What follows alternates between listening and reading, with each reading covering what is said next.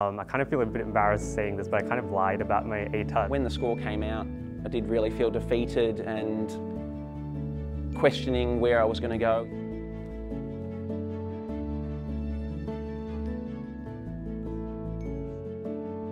Okay, so we're about to get your ATAR, and we know it's very intimidating. If you are experiencing a lot of pressures from parents or family, just know that it's their perspective and not yours. The message that I want to give you is that you need to put your mental health first. Relax and just enjoy the journey. It's okay if you don't know where you want to go and how you're getting there. All of these experiences culminate into who you are as a person. You will always be able to find a way to kind of get where you want to be with your life. If you know what you want to do and you're passionate about it, that's what's going to get you where you want to be.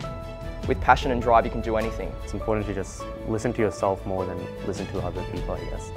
There's so much more to life Than a 4-digit number. There are so many different ways that you can chase your dream career.